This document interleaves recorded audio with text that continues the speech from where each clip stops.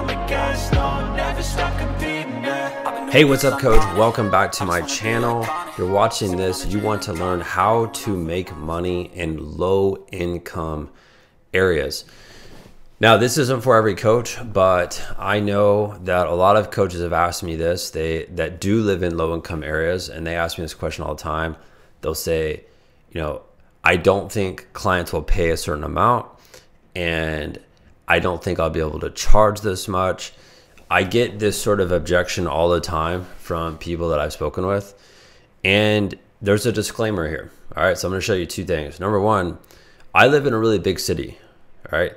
But a lot of clients that I've worked with before come from low income families, all right? So a lot of the kids that I've trained in the past, they'll come from low income families, and I'll find ways to accommodate them, all right? Second thing you need to know is a lot of coaches that I work with currently live in low income areas and they're still able to have a successful business. And I'll break down how they do this. All right. So the thing that you have to know though, and this is so important, you can't work with low income families if you get paid cash and check or Venmo. Like if you're doing that, I promise you, you're going to hit a certain point in your business that you'll never be able to grow out of. And that is what most coaches do when I ask them that if they're living in a low-income area, if they're servicing low-income clients, I'll ask them, well, how do you accept payment? And they'll always tell me, well, I do cash, check, Venmo, Cash App, whatever. And I always tell them, well, like, what if someone misses a session? Like, do you just not make money that day? And everybody says yes. Or what about on July 4th week or Christmas week or Thanksgiving week or all the holidays? Like, what if you don't see your clients?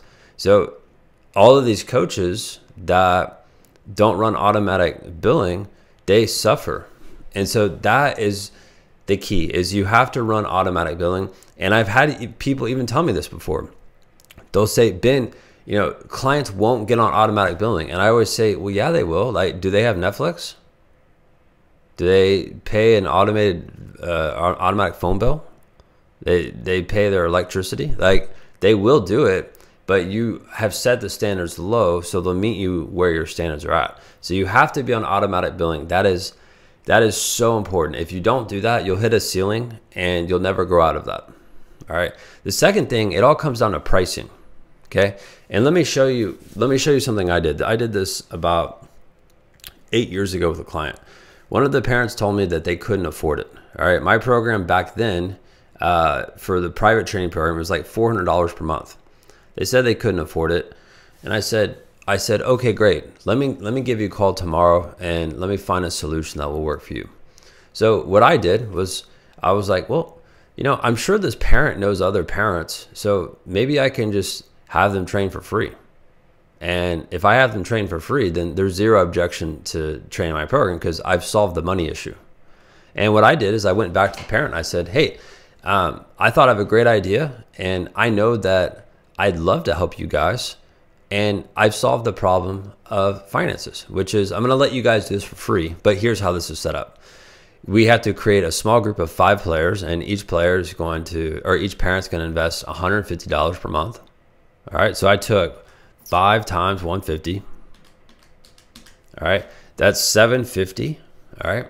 So I got them to create their own group. Now I'm getting paid $750 per month, which is $350 more per month than I was going to get from them that they couldn't pay. All right. So I got them in for free. And then I got them to recruit 5 other parents that did that. They did that for 6 months. All right. So I take 750 times 6. That's $4,500. All right. So that is how I became creative with someone who could not pay anything. Like they wouldn't pay the amount that I commanded. So I said, well, let's figure this out. And I set up a great deal with them. All right. So you can be really creative with people like that as long as you have your ducks in order. All right.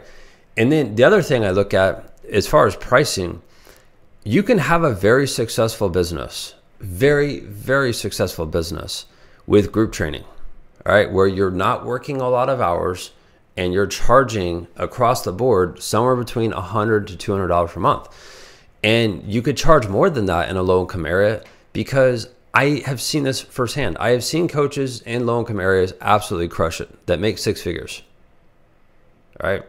And a lot of it comes down to how they get their clients to be committed. And they'll offer things like upfront pricing for 6 months, upfront pricing for a year at discounts, getting them to bring more people in at a discount. Like, so you have to be creative with the pricing. But the reality is, all right, I'm just going to show you. If you have a program, let's say it's let's say it's $200 per month. All right. If you don't think you can charge $200 a month in your area, I can tell you you're thinking the wrong way. Right? If you do your research, I believe the average smoker in America who's addicted to cigarettes spends around $180 per month. So if you're targeting the wrong types of people, the wrong types of parents, this all comes down to the priorities that they have in their life. Right? If their priority is to invest into their child, they will find the $200 per month. Like, it's available. Like, they'll cut certain things out of their life to make it happen. I've seen that happen with a lot of parents that I work with. They will sacrifice other things to invest into something that is great for their child. And again, this comes back to your program. Is your program something that they have to have in their life? And if that's the case, they will come up with the $200 per month. They'll come up with $400 per month, right? They'll come up with the amount of money as long as they value your program. So if they don't value your program, well, then they're not going to do it. It's not going to be worth it to them. If you want to make 6 figures in a low income area, all right, if you're charging $200 per month, we need about 43, 44 clients that are paying monthly. If you chop those kids into groups of 10, all right, you can have that in 4 or 5 sessions per week, all right? And if you have value outside of your session that is included in your program, like $200 per month is absolutely worth it. Could you charge more than that? Yeah. Could you charge less than that? Yeah. But again, this all comes down to how you want to operate, but you can do this in a low income area. I have seen coaches do it over and over and over again. And the only person that's really holding you back is yourself. And I can guarantee you that it's not going to be, well, they're not going to pay on auto pay. That's false. That's false. They will. I've seen it happening right now in real time with coaches that I work with that do live and work in low income areas. So I hope this helps you out. If you follow the steps that I talked about in this video, I think it's really going to give you a boost if you're looking to sell in low income areas. All right, that's it. See you later.